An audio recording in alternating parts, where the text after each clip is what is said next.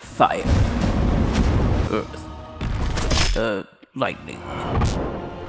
Air. Long ago, the three races lived together in harmony. But everything changed when the sequels attacked. Only Blizzard, master of all things Starcraft, could balance them. But when the community needed them most, they scandaled. Months passed, and the community discovered a new way to revive the game: challenge runs.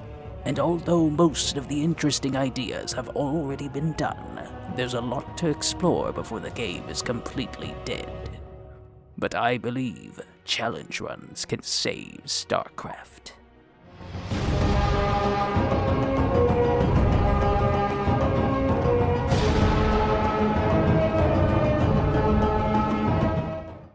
Well, no, because flamethrowers can't shoot up.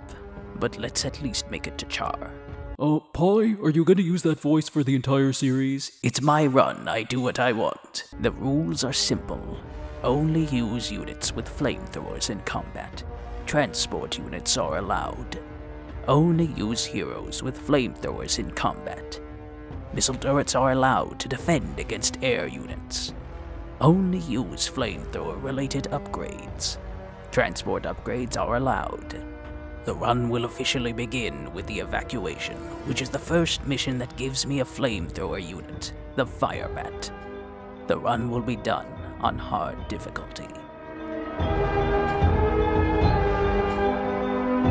While I don't get any flamethrowers on Marsar, the civilians in Liberation Day do throw Molotovs, and I also make sure to let the Dominion base burn down in the Outlaws. Fun fact, did you know that Molotov cocktails were named after the Soviet Foreign Minister, Vyacheslav Molotov? They were dubbed this by the Finnish army during the Winter War in response to the Soviets claiming the bombs they were dropping were actually food deliveries, which the Finns dubbed bread baskets. Anyways, I land on Agria and get access to useful firebats. After feeding my medics to the Zerg, I rush out as many firebats as possible. With armor and splash damage, they easily roast hordes of Zerglings, though I'm forced to rely on these disgusting marines to protect me from mutalisks. When they're overrun, I simply lure enemy mutas to the auto turrets at the starport. Eventually, I escort all the colonists out, and the mission ends. I head to Redstone next and... Push yourself. Hell, cowboy, we gotta train more of these guys. They're seriously badass. No, Swan. I am doing a challenge run. Stop sabotaging me. But Pi, Reapers have jetpacks with flames. Surely you can use them too. What in God's name are you doing with my run? This is not jetpacks only. This is not lasers only. This is flamethrower only. And under my command, this will be the finest challenge among StarCraft 2 challenges on YouTube. Anyways, I'm faced with a dilemma. There's regular air attacks, meaning I need at least one missile turret to defend. My strategy boils down to letting the mutas get shredded by my turret, while using my firebats to burn through the ground attacks. I try to destroy the enemy bases, but they're filled with pesky air units, so I choose the boring route of mining everything. I have to delay mining after each lava flow, since landing my second command center draws enemy raids to it. After each attack is beaten, I land and mine as much as possible before the next lava flow. Eventually I get enough resources, and the mission ends. I head to Mineoff next to fight some zombies. After fending off the early attacks with my firebats, I realize that without healers, my infantry won't last long against infested marines. So I do what I thought I'd never do again. Use aliens on Outbreak. Since they can be repaired by SEVs, they'll likely be my main unit for the rest of the run. During daytime, I send packs of firebats and Hellions across the map to clear infested structures. Eventually I clear the map, and the mission ends. Fun fact, did you know it was once legal to mount flamethrowers on cars in South Africa? In 1998, people kept getting their cars stolen, so naturally the option was given to attach flamethrowers to their cars to deter thieves. Now mind you, they were meant to blind people, not, set them on fire. It's time to rob some Diamondbacks. silent swan. Evidently, flamethrowers aren't that great against locomotives. After rushing out Hellions, I just barely destroy the initial trains. Since I need the entire length of each track to kill the early trains, I clear out the enemy bunkers before they can be garrisoned. Since aliens are surprisingly mineral heavy, I'm forced to let a train go to secure an expansion. While the final train's escort is too tough to burn, I stay ahead of the train and finish it off, right as my army is completely destroyed. Next, Swan, what are you doing? Diamondbacks. Look, I can't build Diamondbacks. Diamondbacks. I'm only supposed to build flamethrowers. Diamondbacks. Diamondbacks. Diamondbacks. Rule number 6. As punishment for my sins, Lord Swan demands that I stop making fun of him in these videos. Sorry, I'll try to... No, can't do it. I start the mission with useless Marines. To add insult to injury, Swan tries to sabotage me with useless Marauders, but I send them as cannon fodder to distract the enemy. Meanwhile, I rush out a perdition turret to hold off the initial attacks, and mass a force of aliens. With more feigned retreats, I repeatedly harass and push through the enemy lines. There's not enough time to get all the relics, so I head straight to the artifact. These disgusting zone zealots nearly kill my aliens, but they are beaten by my superior flames. I forgot how resourceful you were, Jim. I won't make that mistake twice. Anyways, I head to Dead Man's Port to bribe Matt's wife. I start off with useless Marines, and to add insult to injury, Mira sends me useless vulture bikes. What did I ever do to her? Mira's still mad since I killed her entire army in Cutthroat. Not satisfied with massacring his wife's entire army, Matt decides to also attack her fleet. Anyways, I rush out aliens instead. While they cost 25 more minerals than vultures, they also have more health. Since Orlan's attacks become progressively stronger, I raise his outpost as soon as possible. To fuel my offensive, I end up clearing most of the map of minerals. But eventually, I pay off Mira. And for 6,000 minerals, I get... Nothing! I spend the next half hour building an actual army of aliens and firebats before diving on Orlan's command center and burning it down before my army is finished off. I don't have a good segue for this next fact. Pyromania is an impulse control disorder where one is unable to resist setting fires.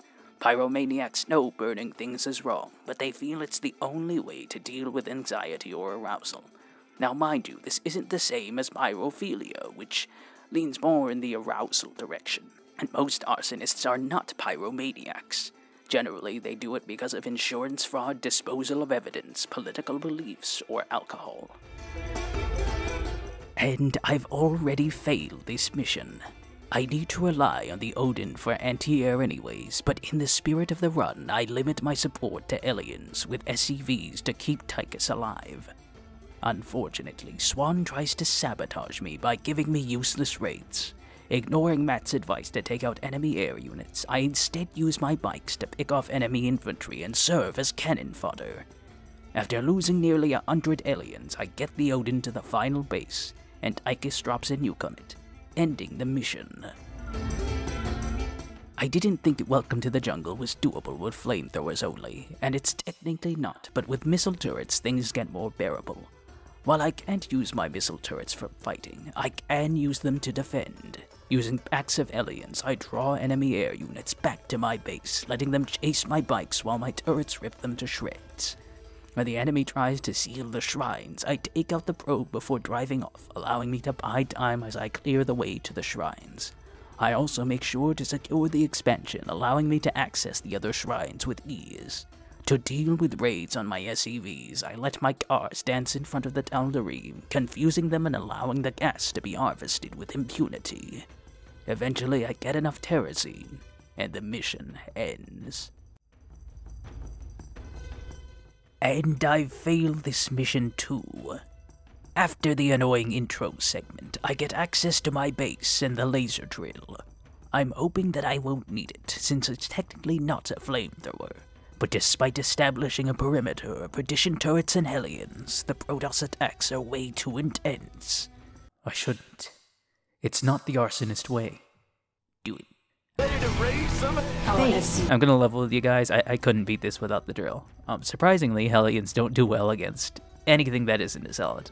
Also, I ran out of minerals by the end, though my bikes and turrets once again bought enough time to win the mission. Fun fact, while the sun appears to be on fire, it doesn't burn like regular fires. When you set a sheet of flame, the molecules within the paper combine with those of the air, producing the reaction known as combustion. The sun instead burns through nuclear fusion, which converts the element hydrogen into the element helium. Unlike combustion, this process does not require oxygen. After the insanity of the dig, the run gets considerably easier. That was a lie, I'm sorry. I rush static defense since I start with useless marines, and Naru tries to sabotage me by sending me useless war pigs. I also rush out Hellions to deal with the data cores. Get us out of here! Oh, you'll get out of living. For the first core, I stay away from the Nidus worm that spawns and repel the enemy ground forces. When the mutas attack, I draw them back to my base and shoot them out of the sky. With Kerrigan searching for the core, I just barely destroy it in time. Of course. The Mobius data cores. You won't get the rest of them. With the second core, I drop my aliens behind the structure and whittle away at it. I'm under a time limit since Broodlords will attack my base after the 22-minute mark, so I mass as many aliens as I can before flying around Zerg lines and rushing my aliens behind the final core. With the Zerg overwhelming my base and ripping my bikes to shreds, I barely finish off the last building. I didn't plan on playing the Avid missions because air units, but the only other options are Media Blitz and New Folsom. So yeah, now ordinarily I'd choose Haven's Fall, but Broodlords are Broodlords, so saving Haven it is. Unfortunately, Swan tries to sabotage me by giving me useless Vikings, but I incinerate them easily. While I can't destroy the colonists, in the spirit of the Arsonist, I let the settlements get destroyed. They're gonna destroy our ship! We're all going to die! That's the point, Sergeant. My strategy is to build up a force of aliens to raid each nexus while fortifying my base with missile turrets. The first two nexi are fairly simple to destroy, but the third one has a large force of carriers, Archons, and even a High Templar. After failing dozens of times, I sacrifice my SCVs to cover my attack, and I finish off the nexus before the last of my aliens fall. The Purifier floats to its death, and the mission ends. You are as cunning as the stories say, James Raynor. After spending an entire mission stealing the Odin, I proceed to let it jog to its death. Unfortunately, Swan tries to sabotage me by giving me useless floors, but I melt them down for parts. After totally not buying more upgrades, I proceed to fortify my base and push through the minion lines. The mech base forced me to max out and throw my entire alien force at the siege tanks. After losing half my army, I rebuild and proceed to the air base. To deal with this, I set up missile turrets and lower the nearby Banshees into them. After taking out the command center and half the starports, I cut away to the tower.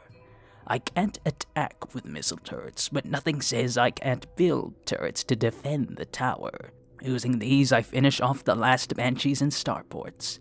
With a mix of turrets and aliens, I hold each tower until time runs out, and the mission ends. Fun fact, during World War II, the British designed a number of defenses in the event of German invasion. One such trap was the Flame Fugats, barrels of petroleum and oil that would detonate to cover enemy armor in flames. This idea goes back as far as the 1500s, where the original Fugas was a simple hole filled with gunpowder and debris. Supernova is absolutely insane. Not only is there a wave of fire literally destroying everything, but there's limited resources and a boatload of Protoss defenders to deal with. To add insult to injury, Swan gives me useless Banshees and forces me to use them at the start. I'm stuck with Hellions, which suck against anything that's not a Zealot. I'm forced to resort to unorthodox strategies. First, I sneak aliens behind Protoss lines and drop them near the vault. But there's too many cannons and scouts at the rear. Then I let the fire wave destroy everything, which takes around 40 minutes or so. Unfortunately, if the fire wave destroys the vault, the mission ends in failure. So I go with attrition. Expansion by expansion, I slowly but surely push through each Daldarine base while maxing out and luring enemy air units into my missile turrets. Eventually I reach the end and destroy the vault before the fire wave arrives. A magnificent victory, an exquisite strategy. You lowered the difficulty to normal, didn't you? I lowered it to normal. Alright, back to hard difficulty. I have to use these disgusting battlecruisers, but after clearing the landing zone, I send them to burn. Since the map is once again too fortified to fight through, I resort to my clever strategy. Fly around it. I'm going in! Off-road? Hell, I do my best work off-world! Ooh boy, I'm hotter than a June bug riding bareback on the hind leg of a jackrabbit with his tail on fire.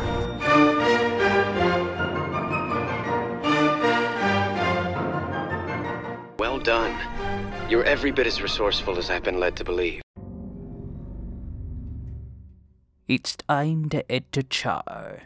Since most of the Dominion groups don't have flamethrowers, I feed them to the Zerg while I fortify my base and build up Hellions and Hercules dropships.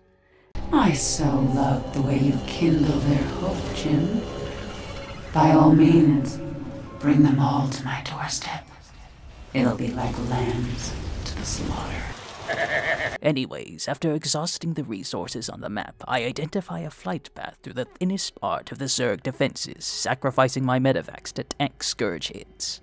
After dropping by the Nidus worms, I lure the Zerg into Dominion lines and finish off the worms before my aliens are destroyed. You magnificent son of a Fun fact. Greek fire is a napalm-like substance used by the Byzantines that would ignite immediately and couldn't be extinguished with water. It was used on ships via siphons that would set enemy fleets alight. The exact recipe was a closely guarded secret and was lost with the fall of the Empire in the 15th century. Since I obviously can't beat all in air, I choose to shatter the sky. But Pi, how are you gonna beat all the air units? Do I need to beat the air units? I resort to the classic strategy of flying around my problems, dropping aliens on top of the reactors and sacrificing dozens of bikes to kill 4 structures. Whenever broodlords show up, I build missile turrets under them while using my aliens to draw their fire. Obviously, I avoid the Leviathan like the plague, and eventually I destroy all 4 reactors, ending the mission. It seems my faith in your abilities has been vindicated, Commander Raynor.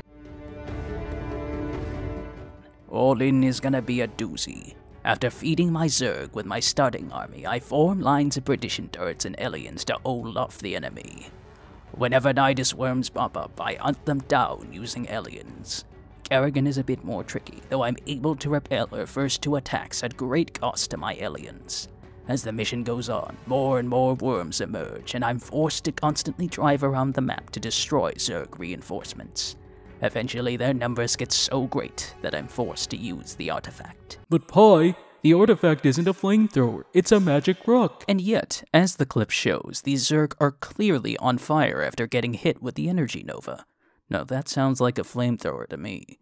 Despite my left flank collapsing, I manage to hold on to the artifact until time runs out, and the mission ends. A brilliant strategy. An excellent victory. You lowered the difficulty to normal, didn't you? I lowered it to normal. Only got halfway on hard. Before Raynor goes to retrieve Kerrigan, I have to settle something first. I got it. Yeah, I'm doing it. Damn straight. Hey, give me a hand, will ya? Oh, that's great. Break it down. There, now we can get Kerrigan. So can you beat Wings of Liberty using only flamethrowers? Nope.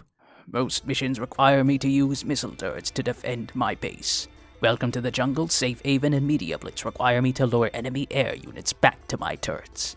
Mobius Factor, Maw of the Void, Gates of Hell, and Shatter the Sky require me to rely on transport units to drop on mission objectives. Engine of Destruction, the Dig, and All In all require me to rely on the special units and structures to win. Supernova and All In both require me to lower the difficulty to have a chance at beating them. And of course, the Marcera missions, New Folsom missions, Haven's Fall, Piercing the Shroud, and Prophecy missions can't be done in this challenge. With all this in mind, how much of the campaign can be done using flamethrowers for offense? 2 missions can be done without missile turrets. 3 missions can be done by luring enemy air units back to my base. 5 missions can be done relying on transport units to get my aliens to the objectives. 5 other missions can be done using flamethrowers for offense and turrets for defense. In total, 15 of 29 missions can be done as an Arsonist. While I initially wanted to use firebats more, the lack of early healing units, the need for gas, and lack of range meant that aliens ended up being my main combat unit. Perhaps I treated you too harshly. I didn't show definite count of alien deaths, but a quick look at some of the mission end screens show that hundreds if not thousands of aliens perished for this challenge. Rest in peace, flamey boys. While mobile and effective against light units, the Arsonist arsenal suffers from a lack of anti-air, a lack of healing units, and being surprisingly mineral heavy. Ironic. This concludes the Arsonist phase of the Elemental Challenge. If you enjoyed this video, make sure to like, comment, share, subscribe, and burn all of Swan's equipment because he still sucks.